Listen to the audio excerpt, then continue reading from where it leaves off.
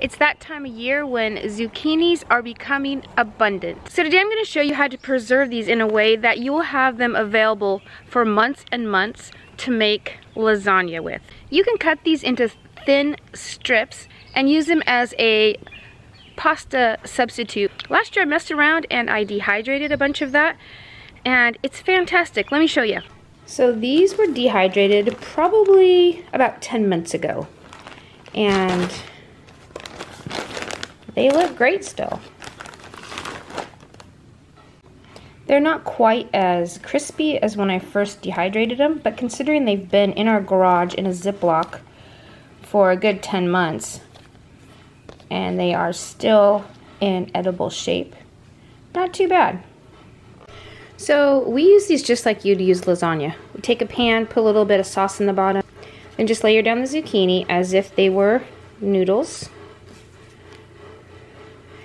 And on top of this, we just put whatever filling we want. I like to use a lot of sauteed vegetables, and then just put the sauteed vegetables, layer more zucchini sauce, sauteed vegetables, zucchini sauce. You can put whatever you usually put in your own lasagnas, but the zucchini noodles are a fantastic substitute, and you can grow them yourself by the gazillions in your own garden. For me, this has really been a game changer on what to do with all that extra zucchini. It's been a fantastic way that we really like to eat it during the months when we don't have it fresh. So I'll show you how I do this.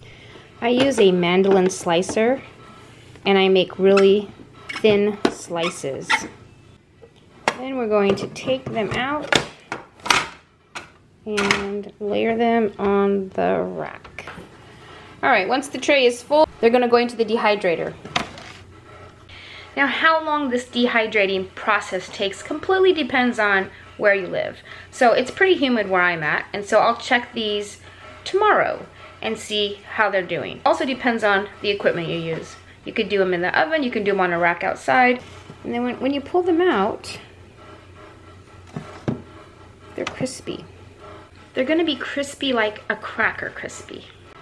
And then for storage, we just piled them into a Ziploc bag and squeezed out the air by hand and stuck them in the garage, and they lasted all fall, all winter, all spring, and they're still in good shape now. Well, that's all I've got for today, so until next time, see ya.